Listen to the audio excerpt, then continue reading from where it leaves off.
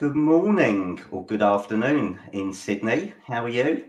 I know. Actually, I find myself in Melbourne, Australia today. It is 6 p.m. and it is a beautiful summer's day. You, So who knew? Who knew? you're going to make me You don't want to jealous. hear that though, because your people Yeah, are waking up. It's like pitch black. They don't want to hear that it's a beautiful summer's day. it's pitch black and it's 2 degrees outside. So thank you for sharing that. And we've got the whole day to look forward to. So thank you. I'm so grateful for you joining me this morning. I have the pleasure of listening to you, Chris, in Australia at Arec 2.5 years ago. You were one of my favourite speakers, so thank you. Thanks. Thanks, Steve. Morning, Dave. Thanks very much for joining us. That's very kind of you. So I just want to read a little summary from there, and we've got a very good audience this morning. So please give Chris some lights, give him some hearts to get up or to. Well, I'm up this early. You're up this early, so thank you. So Chris is a business communication genius and master storyteller, whose presentations have radically transformed how thousands of people worldwide communicate with clients, customers, colleagues, staff, and teams. He's been a professional speaker for over 16 years and has done over 2,000 presentations around the world. He is the author of 2 best-selling books, The Ultimate Book of Influence, which has been published in 5 languages, and it's not your latest release anymore, Useful Beliefs, which is one of the best-selling business books in Australia of all time. So congratulations. That's amazing. Thanks very much. Yeah. And you work with Citibank, Merrill Lynch, GlaxoSmithKline, Toyota, Mercedes, to name a few. So I'm incredibly grateful that you're with Stephen Brown this morning. So, and the audience. So thank you so much. Well, Stephen Brown, thank you for having me, and thank you to this great audience for getting up and listening. That's wonderful. You're very kind. So I just want to start by asking you one question. How did you start? How did you get into it? How did you go and speak in front of over 2,000 audiences? Well, I suppose, Stephen, you saw me speak at the Arec, the big real estate conference over here in Australia. And I imagine your audience already can hear that my accent is not Australian, although it's a little bit Australian. But I've lived half my life in the United States. I grew up there. I was always a competitive person. I played American football, played college American football, competitive person who also did theater. And, I think when you put competition theater, I studied psychology and sociology. You put a little mindset in there. And I came out to Australia because I met a girl, and as you do. And and literally I came out here and I went to work in real estate. So this is your business. And I got, I was involved as an agent for about 7 years. And after 7 years, I was the Victorian auctioneer champion. I was just being asked to speak and talk to different real estate companies on how to do things a bit better. And I just fell in love with it. I just fell in love with speaking, and here I am, 2,000+ presentations later. I just think you put competition in combination with, probably a little bit of, a lot of stand-up comedy in my show. So, and throw that in with, the real estate sales expertise. And it's just a great combination. And I've just had a blast. I've literally been, I've been speaking, as you said, 16 years. It's incredible. Amazing. Well, let's just say we've got a few people joining us. So welcome, Ian. Welcome, James. Welcome, Andy. Thanks very much for watching this morning. Good morning to you all. Please share this out there as wide as we can. Let's get some loving as well for Chris this morning or this evening in Melbourne, who's kind enough to join us. So thanks for sharing that. So just going back to your agency days, what was it like to be a real estate agent in Australia? Look, it is probably quite different. I got really excited about it when I first came over here because you got to know I was 20-nothing years old, and so I was literally just off the ship, an immigrant. No, I wasn't really carrying my bags off. I did fly here, but no, you know what? When I got started, I got so excited about the Australian system, and particularly the Melbourne system, because it's an auction-based system. So it's a really uh, it just struck me as street theater, you know, and I just fell in love with it. So we'd list a house, and then we would have a series of 3 open for inspections on 3 consecutive Saturdays. We'd have 3 30-minute inspections on the Saturday, 3 30-minute inspections on the Thursday, and then it would go to auction. And on the Saturday, the whole street comes out, and you know, it is just one after the other. And I started doing that in the mid '90s. Geez, that dates me, Stephen. I don't want to get too carried away here, but it was the mid '90s, and doing that in the mid '90s, you know, it was just we virtually probably auctioned. The market was strong.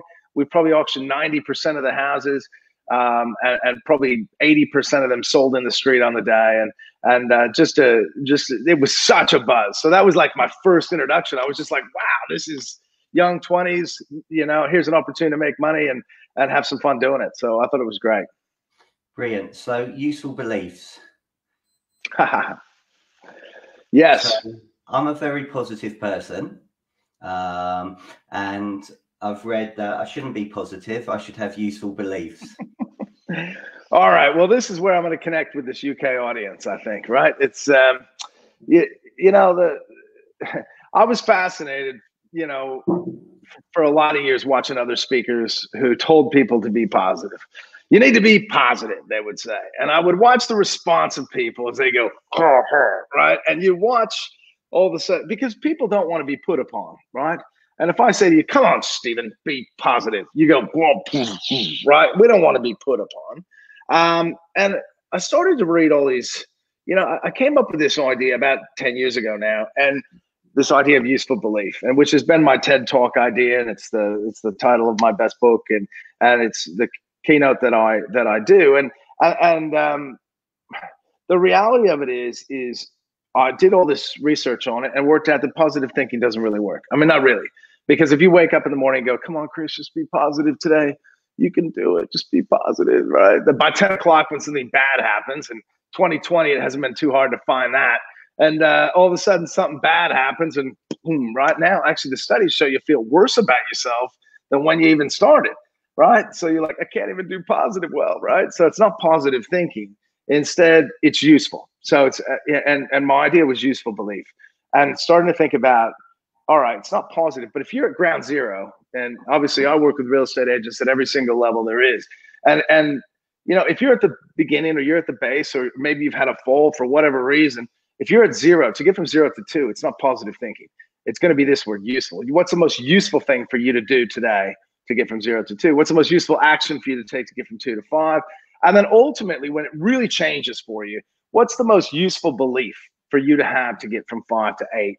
And that premise has exploded here in Australia, and especially with real estate. I mean, obviously, you saw me speak on the subject at Arec out here, and it really is just, you know, this is, and I'll tell you what, it's been put to the test this year, Stephen. It has. It's been put to the test, and it has, you know, come through with flying colors. Don't be positive. So, and the good thing about that is it's not being put upon. You know, you got to, if I say to you, what's the most useful thing for you to do today? You've got to come up with that. That's your thing. It's not nothing to do with me. I'm just throwing it out there for your brain to come up with it. Okay, so if I'm a 2 or 3 at the moment, how do I get myself to go to 3 to a 5 or 3 to a 6? Good. All right. What are the things I can do to really help give myself those useful beliefs, get that confidence, to change my belief system and my mindset, and have that growth mindset rather than a fixed mindset? All right. Well, let's first of all understand that bad things happen, and bad things happen to good people, and we've seen that. And you know, by the way, I just on sort of my journey with useful belief this year. On the 12th of March, I walked into the Adelaide Qantas Club. I just done a presentation for 200 agents in Adelaide. And I walked in and I looked up, and the National Basketball Association in America had suspended their season. And that was like the moment I knew it was real. I mean, everybody was walking around sort of giving everybody the elbow and doing the thing. But that was a moment I knew it was real. And in fact, I had 60 presentations lined up overseas, you know, New Zealand, Asia. It was all lined up. And within 72 hours, I watched every one of them. Boom, boom, boom, boom, boom, boom, boom, cancel. And I want to just say, if you're at 2 or 3, I want to, this is a really important point, because grief is part of the process, and grief is okay. And there's nothing wrong with feeling bad when you're going through a tough time. And it was interesting just from my perspective, because first of all, you never want to be a motivational speaker and have something go wrong, because all of a sudden you're like, I lost 60 gigs. I'm feeling a little sad. You get no sympathy from anyone. I can tell you right now. They're like, why don't you go read your own book? They're like, why don't you give yourself a motivational talk, right? Like, nothing. You get nothing from anybody, just for the record. I just want you to know that. Don't be a motivational speaker and expect sympathy, right? You get nothing. And I just want to say that I really spent a couple of tough weeks while I tried to sort myself out. And you know, I just want to say grief is totally normal. And then it's like, there's also a point where you get to, where you go, right, you're at a 2 or a 3 and you go, all right, enough. I'm going to draw a line in the sand. I'm drawing a line in the sand today, and enough, because it's no longer useful. It's not serving me any longer, right? And again, this is our own personal decisions. What I love about this is you come up with it yourself. But for me, I got to a place I was like, I'm drawing a line in the sand. This feeling sorry for myself is no longer useful. What's happening? And everybody's on. The next thing I know, we're doing virtual, all right? And next thing I know, I'm training myself, and I've got myself a studio, and I'm working out exactly how we're going to do this. And you know, useful belief is you know, there it was in one day where I all of a sudden was like, hang on, I just did a gig for the National Hockey League in Canada. I turned around and just did another gig in the afternoon for Prudential in Beijing, and I could and then I finished the day, which was my favorite gig of the 3 of them, at this little Western Sydney real estate office, right? In 6 people, all from my living room, right? I didn't wear shoes, just a pair of shorts and a black t-shirt. And here I am being able to connect all over the world. Now, Stephen, it's not as much fun. I'm not going to lie to you. I want to come to London. I want to travel with you. I want to tour with you. I want us to hang out. But it's not as much fun. But all of a sudden you can pivot and go, all right, my useful belief is I'm going to get good at this, and I'm going to try to help people through this time. And, you know, it has been interesting. A lot of people have gone through this lockdown COVID period of time, and actually some people have loved it, right? Some people are like, I'm an introvert. I enjoy being home. I learned to speak Spanish. I now play the cello. I have a great relationship with my dog. Some people have loved every bit of this, and others have suffered. And I guess I would say the same thing to your people. Whatever's happened and however you've dealt with it up till now, don't be mean to yourself. Like, don't be hard on yourself. Look, all the words unprecedented, you know, crazy, like, just whatever's happened till now, it's okay, right? Today, let's draw a line in the sand, and let's actually think about, all right, let's think about now, what's going to be useful from here? You know, what am I going to bring forward? And Stephen, cut me off anytime. But I'll tell you what, the one thing I'm really hitting on this right now, though, is that 2020 to me, from a mindset perspective, I think 2020 was survival. I think 2020 was pure uncertainty. And that was the thing that really hurt people, I think. Uncertainty and survival. Today, we draw the line in the sand. 2021 is about performance. 2021 is about results. 2021 is about action.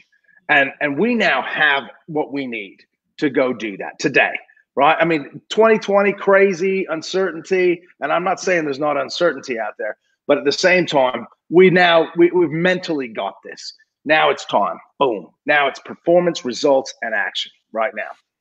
Okay, so that's a really good point, and I'm going to come back because I want to talk about influence, and you know, especially when agents going on their appraisals and presentation and how they mirror people and whatever. But I just want to come back on what you spoke about: performance, results, and actions. So I know people watching this, a lot of them have great ideas, absolutely fantastic ideas, but really find it challenging to action them and implement them.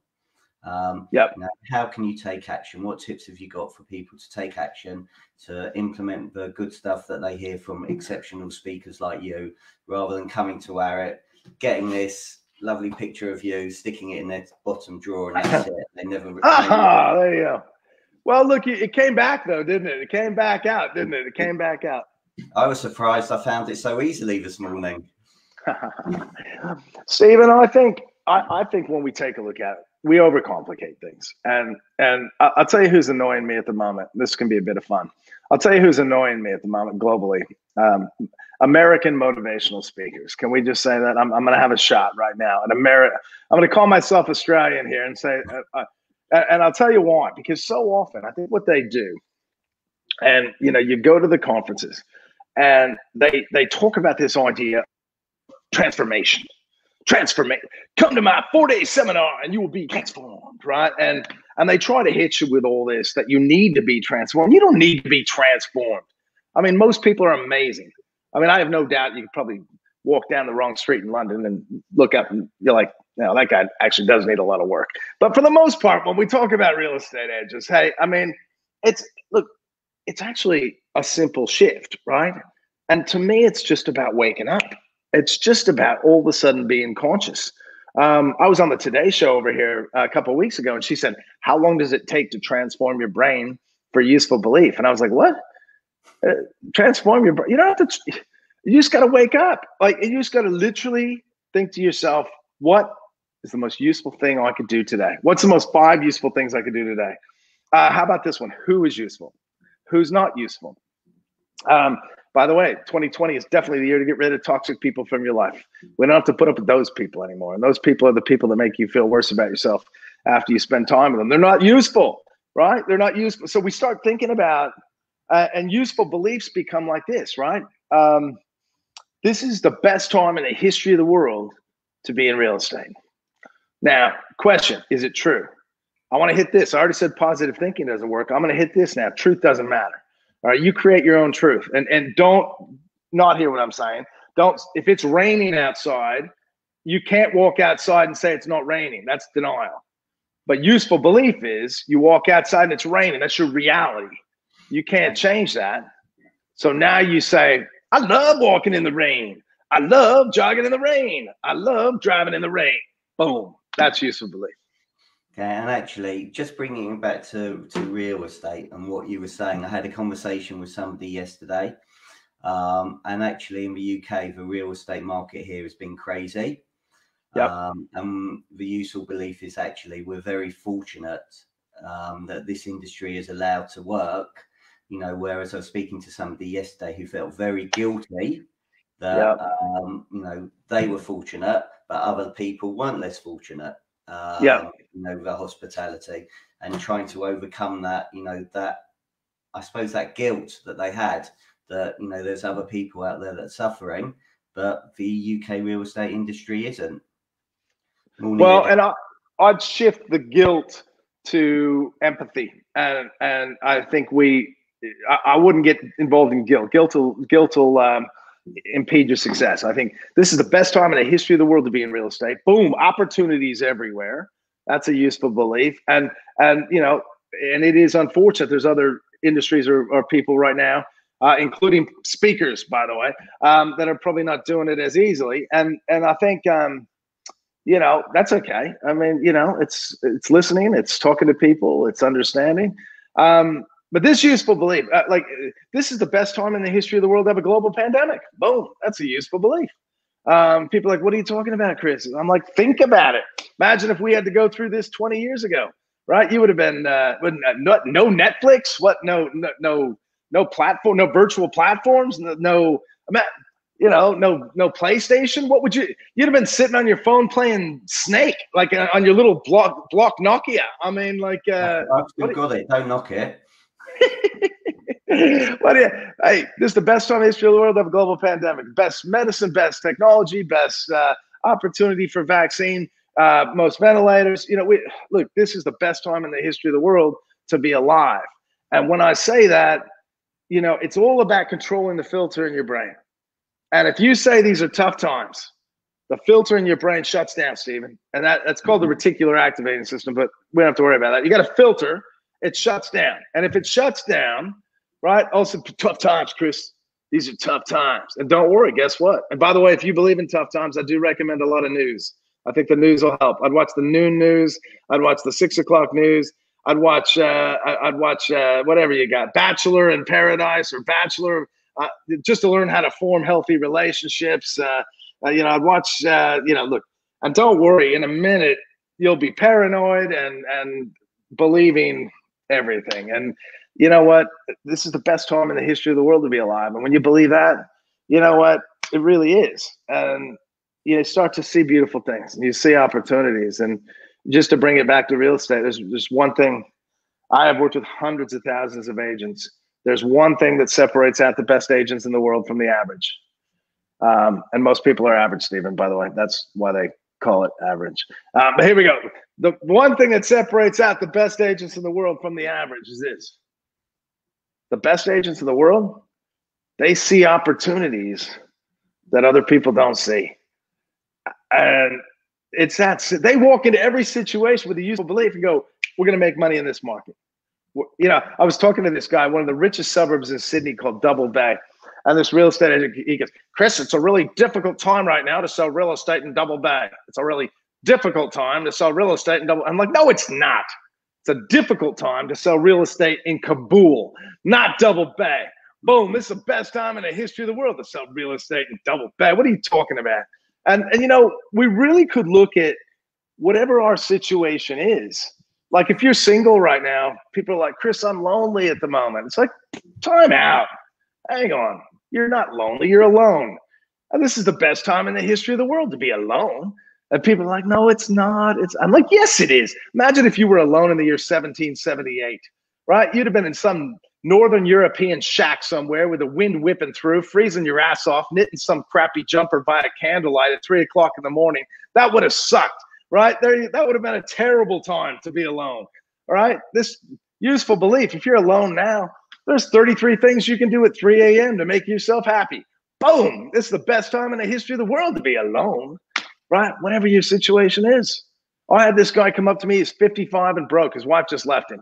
He's like, Chris, I'm 55 and I'm broke. My wife just left me. I'm like, fantastic. He's like, what do you mean?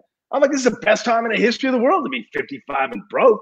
And he's like, what are you talking about? I'm like, well, imagine if you were 55 and broke in 1929. You had 4 more years on the planet. The only job you would have been able to get is shoveling coal. It would have been a shit time to be 55 and broke. I said, today you got 40 more years on the planet. Boom, pull your pants up, make something happen with yourself. This is the best time in the history of the world to be 55 and broke. Whatever your situation is, it's okay. Draw a line in the sand today, and let's figure out some useful beliefs to Here, Stephen, I don't mean to be the bearer of bad news for your people. It's early. It's early in the morning over there. But I do have to say this, just so we're all on the same page. The survival rate on this planet is exactly 0%. None of us are getting out of here alive, right? In 100 years, nobody on this call is going to be anything more than a paragraph on Ancestry.com.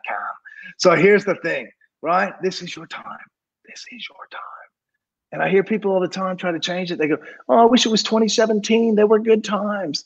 I wish it was 2008 before global financial crisis. It was a good time. I hear people say 98. They were great time. I could smoke at my goddamn desk. 98, good times, right? But here's the thing. It's not 98. It's not 2008. It's not 2017. This is the best time in the history of the world to be alive because this is the only time we got. And this is it. This is it. Well, David Mintz agrees with you. It's the best time in the world for breakfast. So thanks for joining us, David. Thanks for joining us, Nick. I appreciate it.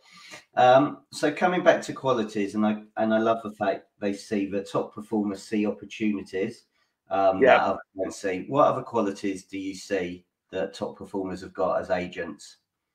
I think to just to close the loop, I suppose, on that would be that they've got the mindset of opportunity. They've got the useful belief. And then I think the second thing I think is that physical piece that falls in, that delivers the sense of, I've always said, great salespeople do 2 things well. Great real estate agents do 2 things well. They deliver their message with these 2 things. They deliver their message with certainty and simplicity. The greatest real estate agents are absolutely clear about the message they're delivering, and nobody buys when they're confused. So certainty and simplicity. And I think I think as part of that, we talked a little about posture off air, and just even body language and how we show up every day. And I think delivering with that certainty, it is posture. As an auctioneer, it's posture. And it's eye contact, and it's being present. And it is smiling. I know. I know sometimes people say, what? Smile. But like, just on communication studies, every communication study says the same thing, that when you smile at another individual, that you actually make them feel good about you make them feel good about them. Like, that's crazy. I mean, Stephen, if you said to me right now, I've got a brand new product which will instantaneously make every one of our sellers and buyers feel good about themselves, I'll give you millions of dollars for that. We can go travel the world together and sell it. I mean, we got it. It's a smile. And I always look around audiences. You can say, you go, there's a smiler and there's a smiler. And, there's a couple of you out there, you're like, I tried that once. It didn't really work out, but maybe try it again. And I think just the gratitude piece, the gratitude piece, I think just putting those things together, posture, eye contact, be present, smile, drive from gratitude. And the bottom line is that people respond differently to you. And that's the thing. And that doesn't mean you have to be crazy over the top American like me, but it's just about being you in the most natural, authentic way. And, Stephen, I think authenticity is one of the biggest words this year. And, our ability through these platforms to connect with more people, and we can do it in a black t-shirt, or people don't expect you to drive halfway across town, and you can have meetings that are quicker and faster and more casual. But I'll tell you what, the one thing is that the no bullshit filter is up for the whole world. And, now's the time. And this is so great because you can literally create a real estate business now and just be authentic and be you. And I got to tell you, Stephen, I have seen wide real estate agents be successful, and I've seen little skinny ones, right? I've seen real tall ones, and I've seen real short ones be successful. I've seen them successful, every different color possible, and every different, however identification possible, however they want to identify themselves, everything. I've seen. You know what? It's none of that. But I'll tell you what, the greatest real estate agents all have a process, and they follow a process, and they follow that. And it doesn't matter. Like, I mean, I think, my style's me. I mean, what I love so much about my business is I can be me, right? And I guess I would throw that back to everybody listening to this and go, have your business be you, right? I mean, there might be people that don't like my style, but I'm totally okay with that. Like, I can't control that, but ultimately get your business, in a space that is totally you and that you feel really great about. And, I think the one thing COVID's taught us, there are things we can't control, and we all know that. And there's things we can't change. And that's a reality for all of us. But with the things you can't control and the things you can't change, the one thing I got to say, if you can't control it or can't change it, then come up with a useful belief about it. And come up with a useful belief that gives you power. Come up with a useful belief that gives you power. Brilliant. Thank you.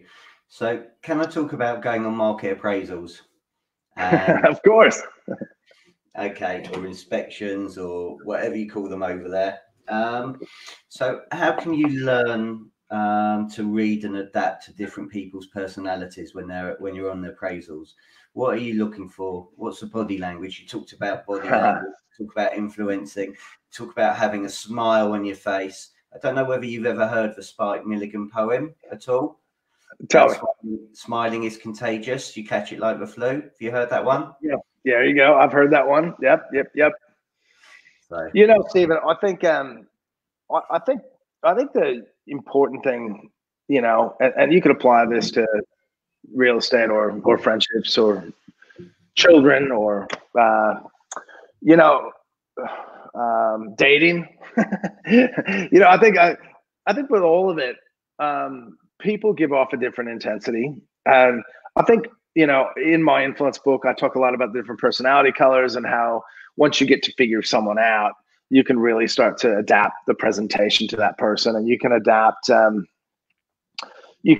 actual material you give them to suit how they would want to get that information. I think as an initial thing at an inspection or an initial thing, I just really to take a beat, because we're all so nervous when we meet people, and I think to take a beat and really just be awake, right? Useful belief. I'm here from the heart. I'm not here to list this house in the first 2 minutes. I'm driving from the heart. Don't drive from the ego. Drive from the heart, and really look around and actually just. I mean, and here we go. I look around and I can see that I've got. Well, hang on. These two are both accountants. Everything's perfect. Like everything's in its place. These people are process people. So don't overwhelm them with rah, rah. Let's hit them with absolute precision in terms of what we're going to do. The place is a mess. She's wearing a loud, flowery dress. She says, you know, my friend Cecile, and, you know, in they go. And do you want a drink anyway? You can have a drink. It doesn't. She's, you know, the gregarious, outgoing person. She doesn't need the detail, right? She needs the affirmation, right? So, you know, it really is thinking about and noticing. You get someone else's CEO, they got the laser eyes going, right? You can just see them. They got laser. I mean, these are not people you're going to spend 20 minutes with. This is a 10-minute meeting. This is bullet points. This is right. Boom. We're about getting a result and starting to think about, you know, and I talk a lot about it in the book, How to Influence People, but, you know, to really just take a beat and then adapt ourselves to what's going on. I think that's actually a gracious thing to do. You don't have to do it, but I think it's a gracious thing to do. Okay. So I'm very grateful for your time. I'm going to ask you a couple of final questions, if that's okay. And then leave you to enjoy the Melbourne evening. You talk about something called the Ford technique. Ford technique's amazing. It's simple as the art of conversation. So if I go to not that we can probably do this just exactly at the moment in England, in the UK, but why don't we say I'm at a barbecue and there I am talking to someone. This is conversation piece. And I've got F-O-R-D in my head, Ford, right? And it's very simple. F is family. So I'm at a family barbecue in this context. And I say, so which one of these kids is yours? And, you know, oh, fantastic. And, you know, yeah, he looks just like you. And my wife and I are very proud. Where's your wife? She's there. Oh, lovely, fantastic. And where do you live? What schools you go to? F. And then the shift to the O. So what do you do for occupation? So what do you do for work? You know, what do you do? What do you do, mate? And he tells me he's a financial advisor. I always advise people, by the way, at the end of the O to always say, geez, mate, wow, you sound busy, because people just love to hear they're busy. It's in normal times anyway. You know, geez, you must be, man, you are busy. And people love to hear that. So FO, and then, mate, you're so busy. What do you do to get away from it all when you're not doing all this? What do you do to relax? So that's the R. And, you know, somehow, and that doesn't mean, by the way, you're going, tell me about your family. Tell me about your occupation. Tell me about your relax. All right. I mean, you're going to have an art form to it, but it's in your head, right? And FOR, and then the D is dreams. So, and from a real estate perspective, I'm obviously just trying to figure out, I mean, you know, like myself, I've got 3 kids. My boys are 20, 17, 15. You know, so hang on, they finished school. What does that mean for selling the house? You know, are you looking to downsize? What would that be? So again, finding out that I want a holiday house somewhere, or, you know, who knows? But you're going to find out what those dreams actually are. So look, to me, actually, it's so funny. I do all these CEO conferences, and CEOs are notorious for being amazing at building businesses, and their worst day of the year is when they actually have to talk to the employees at the employee picnic, right? The worst day of the year is at the conference, when they've actually got to be on the floor and actually be seen to be talking to people. I've had that many CEOs come up to me and go, man, Ford, oh, save my life. Like, I just sit there and go, so tell me, how's your family going? And how you finding work at the moment? What's the great challenge? And anyway, I've had so many great, this is a great thing. It's very funny. So it's a terrific technique. And obviously when I train on it, And actually, we're going to do the tour, Stephen, in the UK. So let's get these companies pumped up to, you know, when's this going to happen? 2022. Is that right? There you go. You heard it here first. All right. I'm going to do it. Breaking news. I want to spend about 6 months in the UK just traveling around. Let's just let's do this. We'll go from company to company. But what I do, I obviously go into great detail about how to use Ford, because you can use it in a database sense as well. It's making sure you get the right information in the database. You can use it in a listing sense. You can use it in a lot of different senses. Excuse me. Oh, you there? Stephen?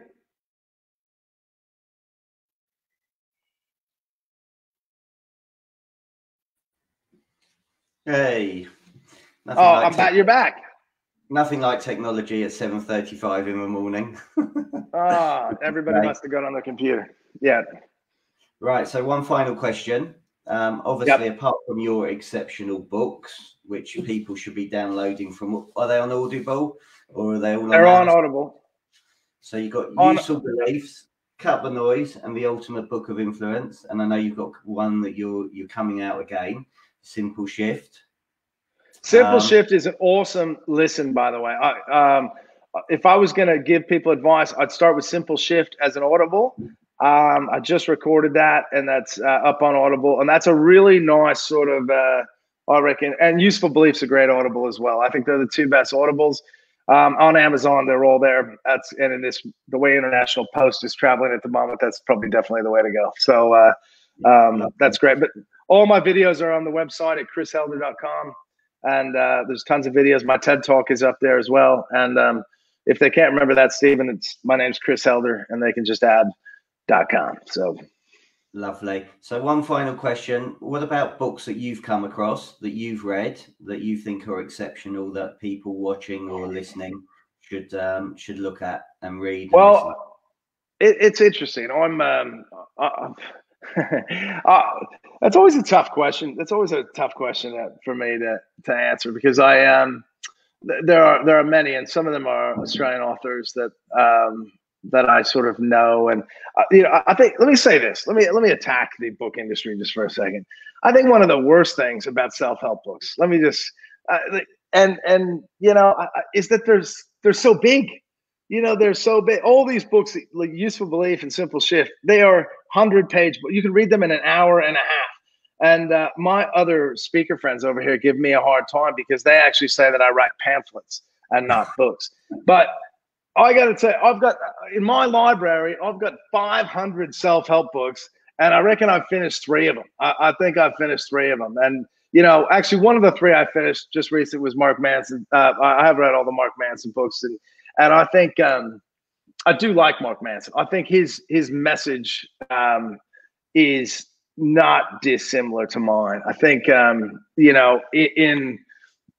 he talks about giving an F and how many F's given, but it is about sort of really what's useful in terms of what am I spending my time on. So I don't like when I read his book, I thought that resonated with me a lot. And I know some people that I don't know Mark actually, but I know some people that know him, and I think that's pretty cool.